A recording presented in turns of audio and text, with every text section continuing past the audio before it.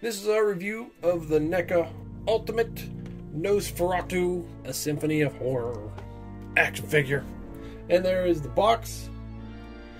And this it goes along with the Universal Monsters. But I guess it's not really universal, it's just a classic monster like a lot of the Universal Monsters are. So it still kind of works. I mean, when we display them, he usually gets stuck with them, so... Yeah. But, yeah, I'm glad they did this. What is this? Is this the 101st anniversary? 102nd? I forget. What was that? 1922. So this is 24. 102nd anniversary of Nosferatu. That's a nice picture there. I like that painting. I think he looks adorable. He does kind of look adorable there. The big eyes and the little ear tufts, he looks so cute.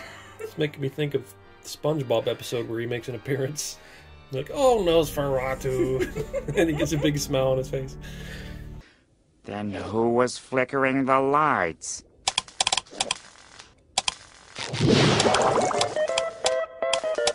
Nosferatu!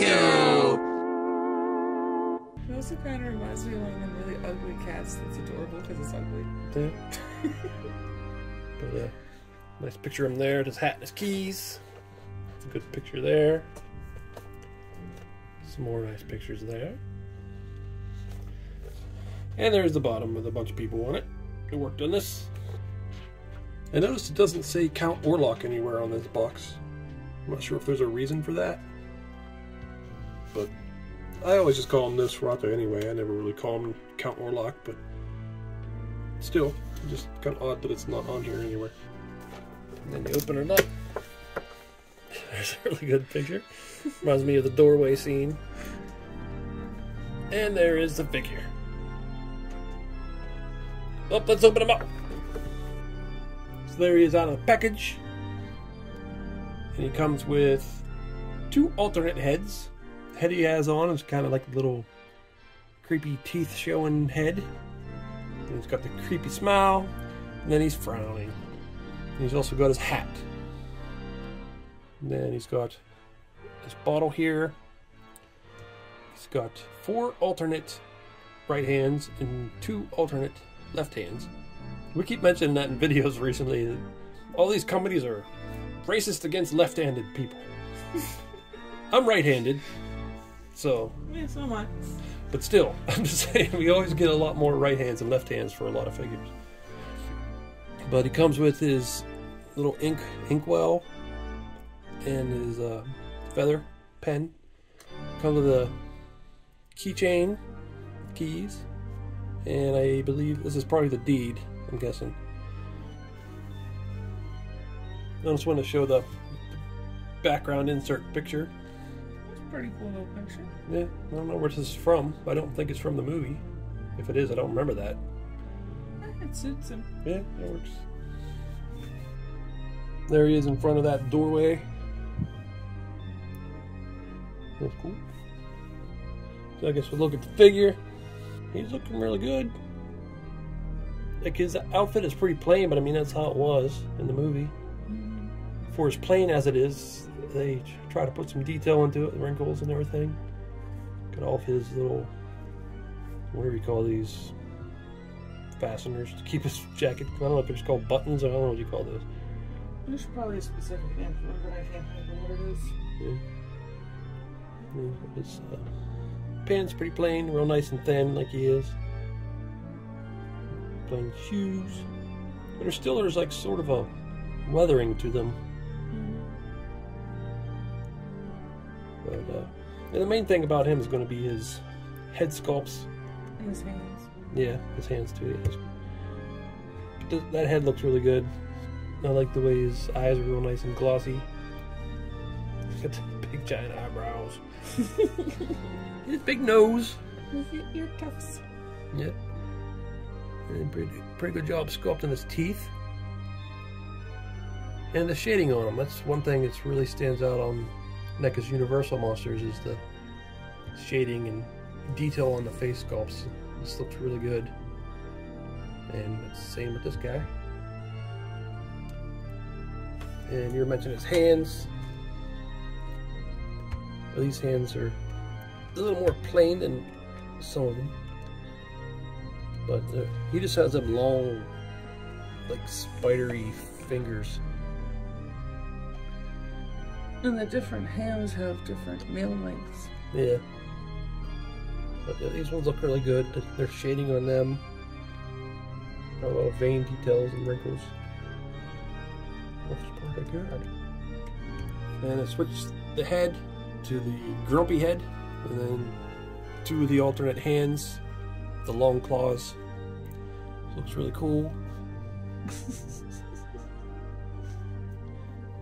And that grumpy head just... he looks like you insulted him.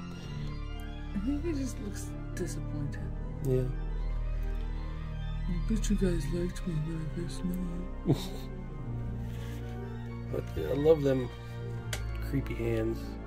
There's like an iconic scene where he's walking up the steps and you see the shadow.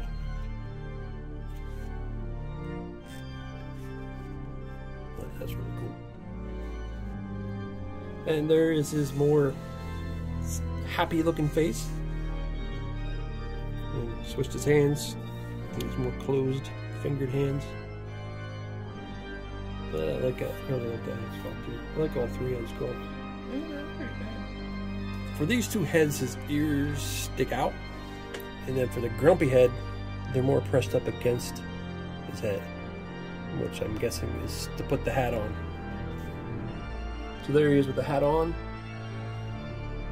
Normally I don't like the hat. But the zombie cat was just saying off camera, it's probably to hide his pointy ears. Which makes sense. Even though, as she also pointed out, he's still gonna look like a pretty weird guy.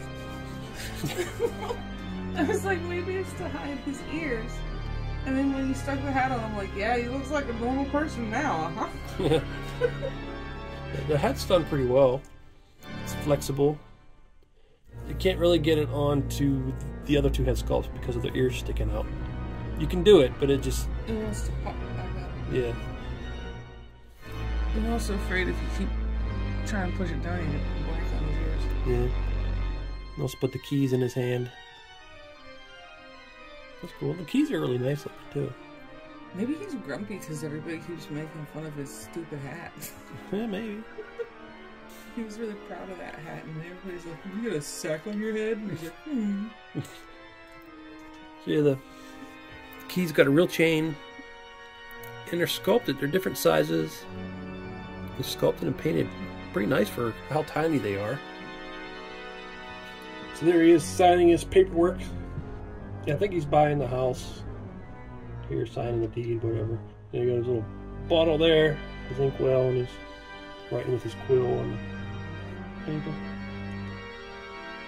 The bottle looks like a clarinet or something. Or a vase. What is called a Symphony of Horror. Yeah. And here's a look at the paper. I don't know if that's upside down or not. And then there's something on the back too. Oh, but they drew the house. Okay. Well, that's cool. Here's a look at the quill. Pretty plain. I mean, it's just a quill. And you can stick the quill down into the inkwell. There's a little hole in there. Cool. And here's the bottle. Nice and shiny. Hole on the top. And there he is next to NECA's other Nosferatu figure, the Toonie Terrors. Basically just has the creepy arm down pose. Well, you could stick it out, I guess. Stick his hands out, but that's kind of like it down like that. And there's Mezco's 112 Collective Nosferatu. They didn't make him as accurate. They kind of stylized him, which I really like it because it makes him look really cool. Yeah, cool and creepy.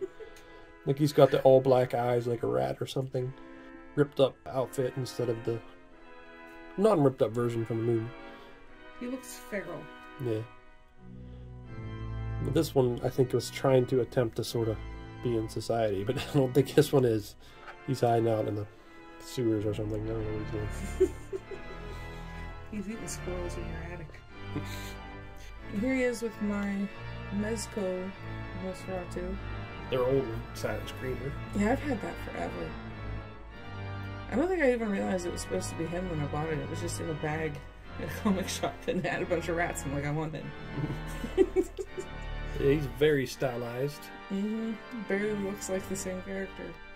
We got a ton of rats. I always have to put a rat in his hand too because it's just shaped for it. Yeah, but it's cool, cool base. Two very different takes on the character. Yeah. And there's NECA's figure next to the Caustic Plastic Nosferatu 1/6 scale figure. And it's not a very fair comparison because this is a much more expensive figure. And way bigger. Yeah. But it's still cool seeing them. Different takes on the figure. So, are you ready for everybody's favorite part of a toy review? The articulation. Yeah, I hate doing articulation too. But I feel like I gotta sometimes. There's a joint at the top of the neck and at the bottom of the neck. So you can get a lot of movement out of there. However, this collar is going to hinder some of it. Then at the shoulders, this jacket is flexible. So you can get some movement there. Still pretty good. Then at the elbow, I can go more than 90 degrees. And I can spin. Then the wrist can spin, and there's a hinge. And the torso, it is flexible. The jacket is flexible, but I don't think you're gonna be able to do too much there. Then down at the hips, do a little bit, but still, all this jacket's split in the back, so you can do a little bit there. Kick out, not very far because of the jacket. Go back a little further if you want to do that for some reason. The leg can spin at the top of the thigh. And then it can probably spin down here at the knee too. Yep. And there's a hinge, goes to about 90. And down at the ankle, there's a hinge there. Do the tilt, spin.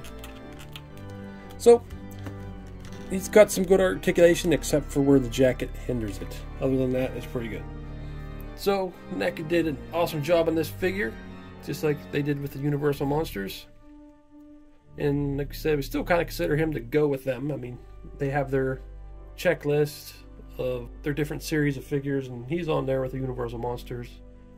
But yeah, I like all three head sculpts. I especially like the smiling one where he's looking to the side. It's just a good one. Pretty much like that picture on the front of the box. Yeah, it's just a really good head. Yeah. And I like these long nail hands the best too, I think. Yeah, I like them too. They just make them so much more creepier. But he comes with appropriate accessories from the movie, like his quill and inkwell on the bottle and the deed and the keys and his hat. That all makes sense. The only other thing I could say is maybe he could have a coffin, but as NECA has done, they've made the coffins and things a separate accessory pack, so they might do that with him. You need some rats. Yeah. A lot of the figures come with rats. Yeah, a lot of times I think of rats with him. So that would have been a cool accessory too, I guess. Yeah, the articulation's pretty good on him, other than his jacket hinders it in spots, but that's kind of what you expect. The jacket is flexible, but it can only do so much unless they made it out of cloth. He doesn't look like a real athletic type of monster. Not really. He walks pretty stiff in the movie. Like, stands in the doorway, he just looks like he's half dead, which he is. The doorway would be another cool thing too. Caustic Plastic made that for their 6 scale. Made them a lot more expensive. Yep.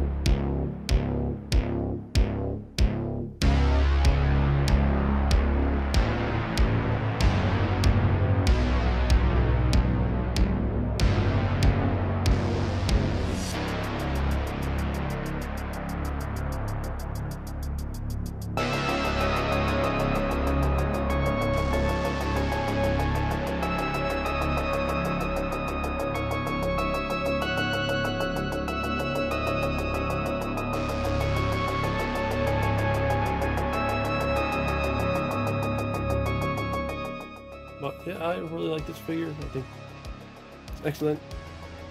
Yeah, I think they did a great job on it. It was cool. Well, best Mr. Evilcheese. And I'm Bubba. Thanks for watching. Goodbye.